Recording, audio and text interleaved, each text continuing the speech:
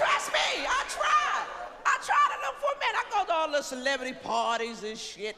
The celebrity men, they don't fuck with me. Because they know I'm just like Velcro. You fuck with me, you stuck with me. We ain't breaking up for shit. I'm for real, we ain't breaking up for shit. Because I think I'm a smart motherfucker. I got good money management skills. There's some of them that could really use my help. I wouldn't waste their money. I know for one thing, like let's say Stevie Wonder. If Stevie Wonder was my husband, if Stevie Wonder was married to me, he wouldn't have but one fucking outfit.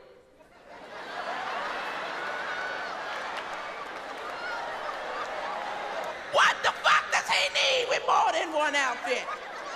I'll take him to the closet every day, let him feel all my shit and say, that's all your shit. That's all your shit.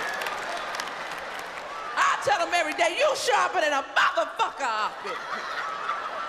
I be Febrezing his shit every day.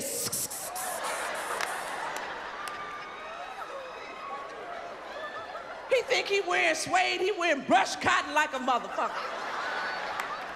See, I see the reality of a lot of shit.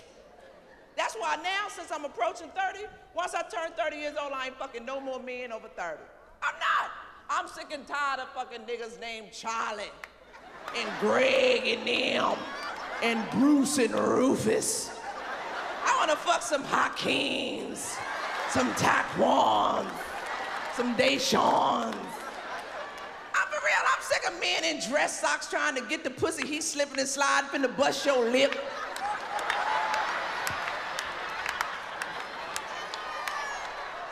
I want a man with some Timberlands on that's gonna be all up in that ass, just riding it.